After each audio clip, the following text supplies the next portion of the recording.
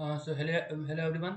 So come back again, and in this video, I will discuss the frequency divider by a fraction number. I already explained the odd integer and even integer. Okay, so in this part, I will make the 2 by 3 affine circuit. This is the important. Okay, as a placement. So here I will discuss firstly a step. What are the step involved that? So you should follow this step. Okay, this is the very easy process. So a step one.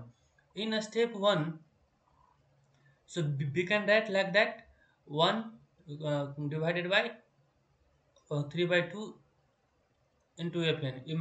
If I reverse, if I reverse it, it is same 2 by 3 fn.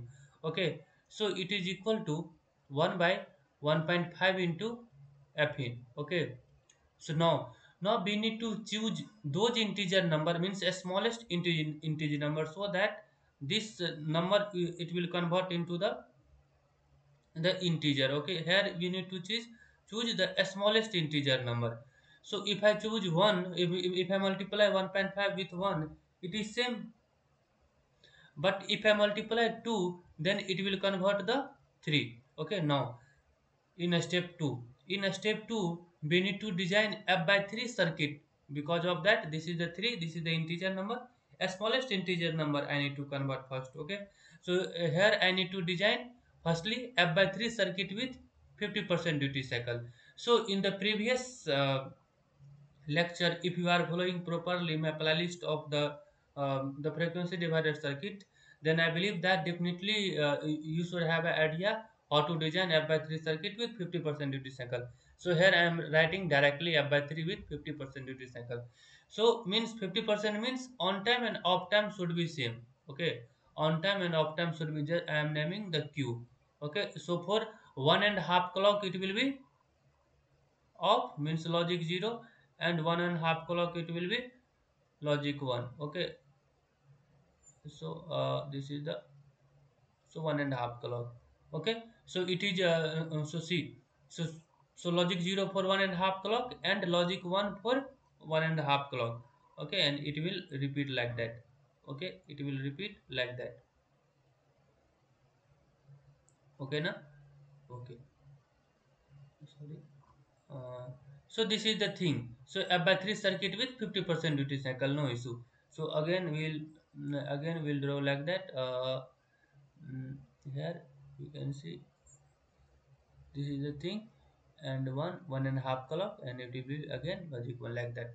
Okay, now in a step 3, this output q, in a step 3, this output Q will fade into the negative edge trigger D flip flop. Negative edge trigger D flip flop. I already explained the negative edge trigger D flip flop provide the half clock cycle delay. Okay, half clock cycle delay. So in a step 3, this output I am feeding into the negative edge trigger D flip flop, or it will provide the half clock cycle delay like that. So here I am half clock cycle delay. Okay, this thing. Okay, this is the half clock cycle delay.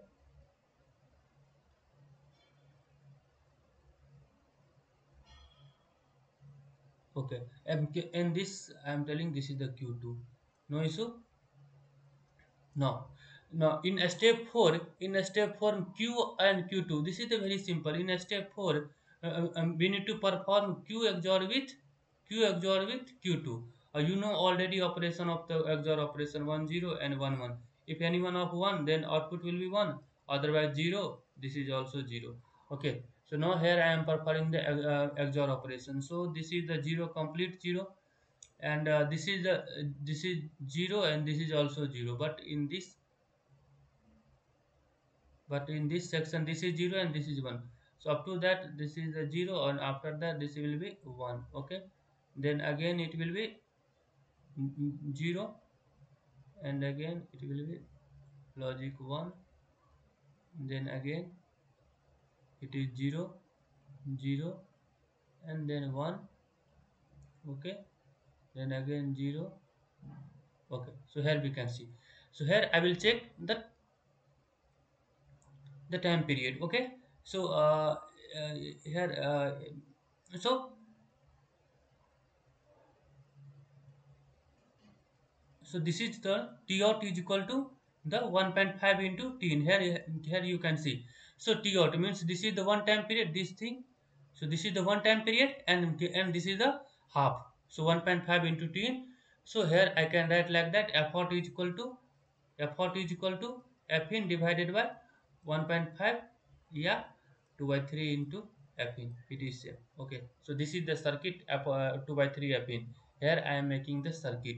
So here this is the mode 3 counter, means F by 3 with 50% duty cycle.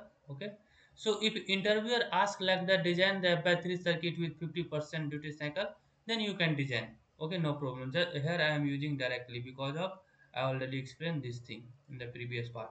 So mode F by 3 with 50% duty cycle, then this output I will fed into the negative edge trigger D flip flop, that is the D, Q, and this output I am telling Q, no problem.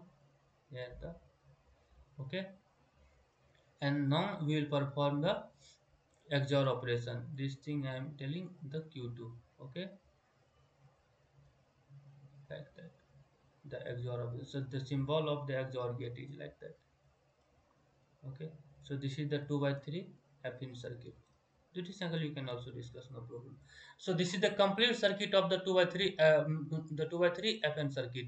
Here I am explaining again the step. So in the step you need to write like that. Okay, and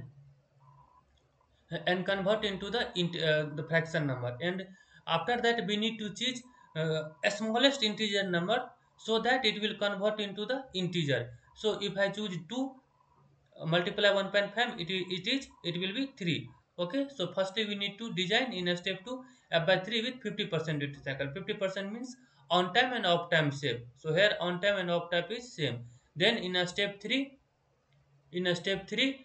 this output will fed into the negative HDR D flip flop, and it will give the half clock cycle. Then in step 4, we will perform the here XOR operation. Here we will perform the XOR operation of Q and Q2. Okay, and here I can see this is the time period. T out is equal to 1.5 into T. So F out, Fin is divided by 1.5. We can write like that, 2 by 3 into Fn. So the complete circuit, so this is the circuit of 2 by 3 Fin. See, see one see one thing also I am telling like that. Instead of the negative edge trigger D flip flop, you can also use the flip flop work at both the edge. Flip flop work at both the edge. Okay, no problem. But here I am here in this I use the negative edge trigger D flip flop. Okay, so because the flip flop work at both the edge na, also provide the half clock cycle delay. Okay, so this thing I can also use. Okay, if your interviewer ask, then you can tell like that, no problem. Okay, so I hope so this lecture is very useful for you, and in the next part I will discuss one more also question of the frequency multiplier circuit. Okay, thank you.